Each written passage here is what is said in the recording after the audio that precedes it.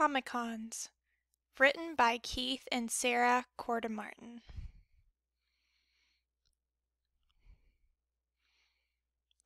Welcome to Comic-Con. Packed with thousands of other fans in an auditorium, you wait for the stars to arrive. It's warm inside your Chewbacca costume, and you're impatient. Suddenly, the audience is on his feet, cheering. You jump up to see Iron Man himself, Robert Downey Jr., walk out on stage. The Avengers panel has begun. This is the world of Comic-Cons, colorful, crowded, and built for fans of pop culture. If you collect comic books, watch movies, or play video games, there's something for you at Comic-Con. These fan conventions, called cons for short, happen all over the country. Origin story. Shel Dorf, a comic book artist, was one of the first people to start comic book conventions. Dorf organized all small gatherings of comic fans in Detroit in the 1960s. He went on to found the convention now known as Comic-Con International, CCI, San Diego in 1970. The first San Diego convention attracted about 100 fans. It now hosts over 130,000 people every year. Hundreds of other Comic-Cons have sprung up across the country. There are large Comic-Cons in New York, Seattle, Denver, and Phoenix every year, to name a few. Tickets for these events sell out months in advance. Some fans camp at ticket booths for days to be sure they get in. The rise of an art form. What has caused this explosive growth? First, comic books have become more popular in recent years. Comic books have had many readers during the golden age of the 1930s and 40s. They became much less popular for several decades afterward.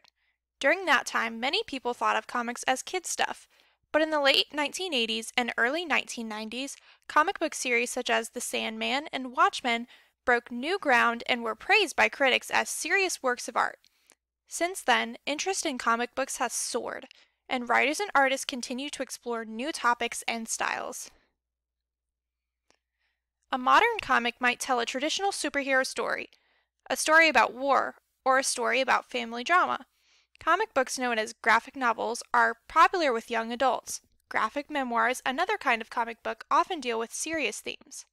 For example, Art Spiegelman won a Pulitzer Prize, a highly respected achievement, for his graphic memoir, Mouse. His work was based on interviews with his father, a Holocaust survivor.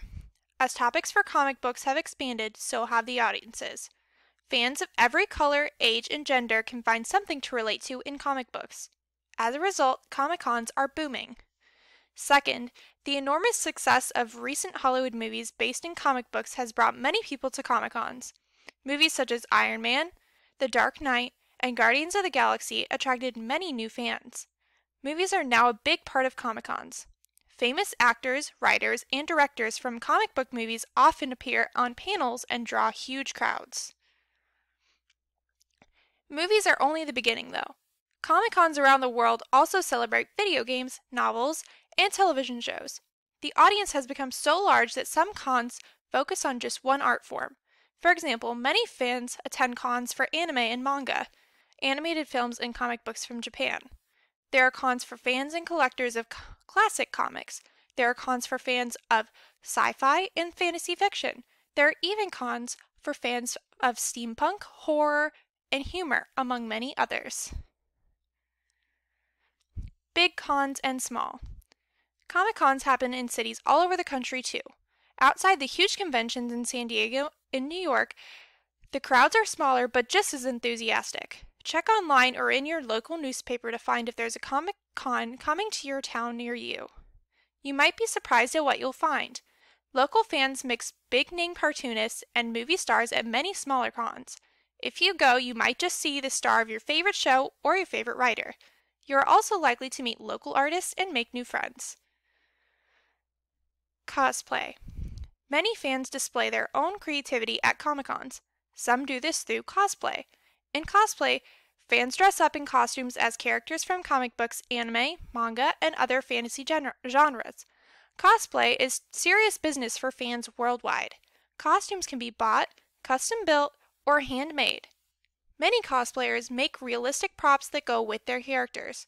Some cosplayers act like their favorite characters while they are in costume. Costumes can be simple or incredibly detailed. Figuring out how to make or build a costume is a big part of the fun for many fans. Cosplay is a major part of Comic-Cons with hundreds of costumes fans in the audience.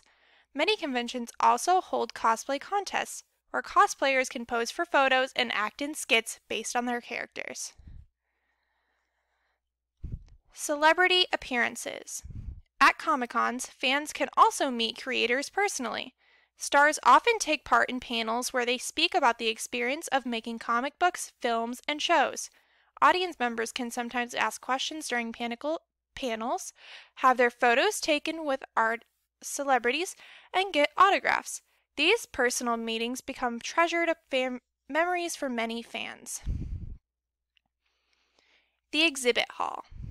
The center of most Comic-Cons is the Exhibit Hall. Fans can buy and trade comic books here, along with action figures, toys, and other merchandise. Experienced collectors can find rare editions of comic books. New collectors can get a head start on their collections. There is often an author signing in the area in the exhibit hall where fans can meet artists and writers.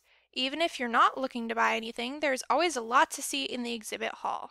Cosplayers wander by in colorful costumes, movies and movie trailers are shown regularly, celebrity sightings are always possible, and there is an endless supply of colorful merchandise to browse through. Growing pains and issues. The popularity of Comic-Cons has not come without some controversy, though. Some comic book fans feel that bigger cons have become too large. They think that the focus has moved away from comic books. Many Comic-Cons would in fact be described as pop culture conventions rather than comic book conventions. The audience for comic books and Comic-Cons has changed as well.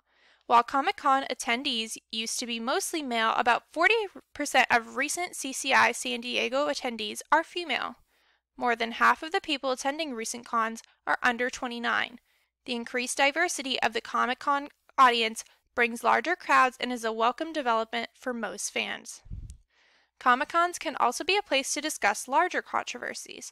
With the recent comeback of the comic book forum, authors have taken on serious topics like race, gender, politics, and war.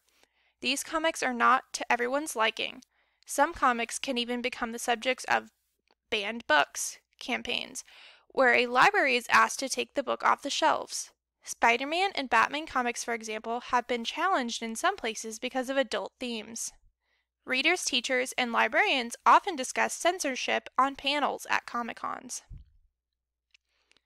One result of these talks has been the rise of the labels graphic novel and graphic memoir to describe comics that are meant for adults. Some comics are still aimed at children, but comics as a whole are no longer kids only. Some comics are fictional and some aren't. Some are educational and some are meant for entertainment. Some deal with adult themes while others can provide an escape into fantasy worlds. Since comics are diverse, should all comics be shelved together in libraries and schools? What role do comics have in our society? These questions are frequent topics at Comic-Con panels. Pushing the boundaries. Keeping up with the variety of comic books can be challenging, but overall, it's an exciting time for Comic-Cons. The huge range of the comics available today has resulted in bigger and wider audiences for comics and conventions. Fans of every age, color, and gender can find themselves represented in a comic somewhere. Heroes might look like a Superman, a girl from Botswana, or a reporter on the ground in Bosnia. There is no limit to what can happen in a comic book or who can be its heroes. In the end, this is what draws people to Comic-Cons. The cons, and the series that inspire them, create worlds where ordinary people can be transformed into heroes. Many people return to that experience over and over. The end.